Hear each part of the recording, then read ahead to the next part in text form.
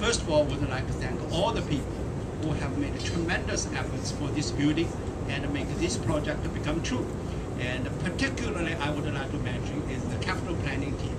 And they are so efficient and so helpful. Also, I would like to thank all the faculty members. And because of you, your excellent and stimulating research to make this building become possible. How about Akron? I say, well, University of Akron is a rising star. In the near future, you will see huge impact towards the higher education of United States. You will see. For 100 years, the University of Akron has played a role in numerous major developments in the evolution of rubber chemistry and polymer science.